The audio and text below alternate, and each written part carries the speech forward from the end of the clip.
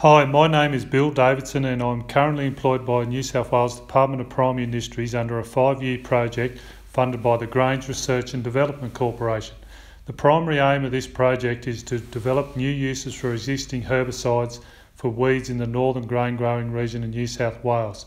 Some of the key weed species to be investigated are flaxleaf fleabane, common sowthistle, awnless barnyard grass and feathertop rhodes grass. These species have become very troublesome in cropping fallows due to the development of resistance or elevated tolerance to glyphosate. With limited alternative chemical options, the project will develop data sets for satisfactory treatments with the aim to obtain registration of these new treatments. Within the scope of this project, I am conducting a master's research degree with the University of Queensland to investigate in particular the synergistic combination of two herbicide mode of actions from herbicide groups H and L.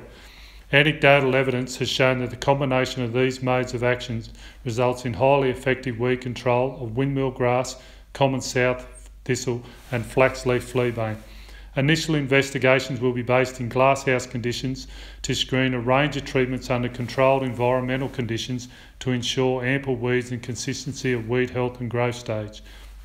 Herbicides will be applied using a calibrated handheld boom spray and assessments made to gauge treatment effects, which will be completed on at least 2 intervals after treatment.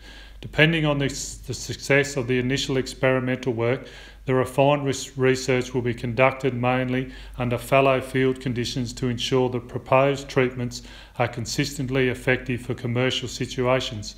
In the latter part of the research work, experiments will be designed to optimise treatment efficacy by studying the effects of weed growth stage and herbicide rate. This project and subsequent research work has significant commercial benefits to the entire cropping regions of Australia.